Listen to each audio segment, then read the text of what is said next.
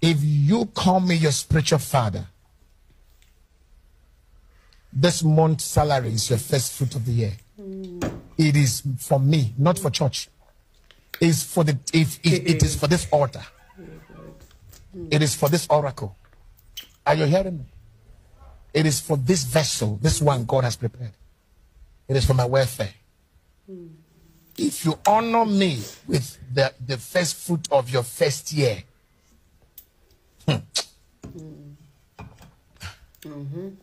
by the middle of this year, if you don't testify, come back, I'll give back to you. I put that there. You will see wonders. Covenant with my spirit. Instead of the church members to get up and leave, they are clapping and shouting amen because they are sheep of the law.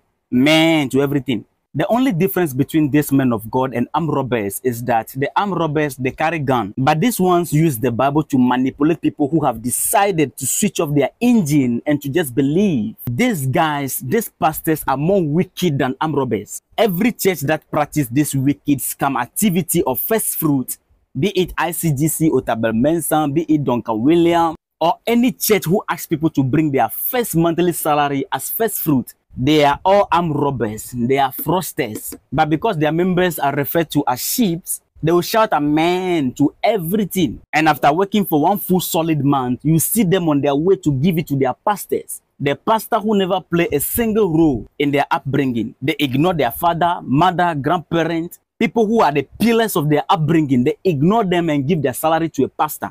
Is this not witchcraft? Look at how systematically they have used the Bible to work on their brain to the extent that when we are trying to even tell them that, hey, something is not right, they rather tell you you need spiritual understanding. The so-called men of God, these guys are fraudsters. Instead of arresting Yahoo boys, these guys should rather be arrested.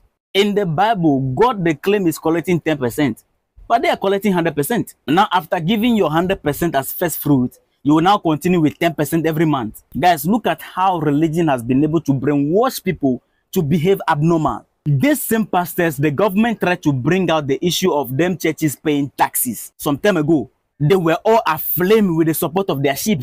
But look at what they are doing to church members. Use your engine, la people. This is not the real problem. The real problem is that after this, their members are coming to defend them with their last blood with the slogan of you need spiritual understanding. It is very simple. Since you all have decided not to use your engine, this is how they will continue using you as sheep. You will continue shouting amen, and they will continue robbing you.